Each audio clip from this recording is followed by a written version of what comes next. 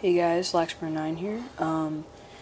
Today I have a overview of the Brine King superlights. I think that's what they're called.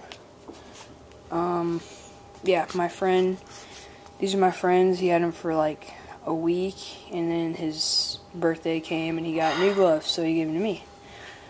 So one thing that he did was took out the cuff. I don't know where it is. He gave it to me and I lost it already.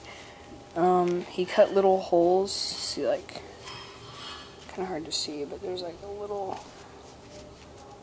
holes in the fingertips, just little ones, and then cut this part of the palm out, which is illegal. But you know, if they don't see me, then who cares? So first thing, they seem really durable. Put this one on. From what I can tell, they're really, like, I don't know, broken in.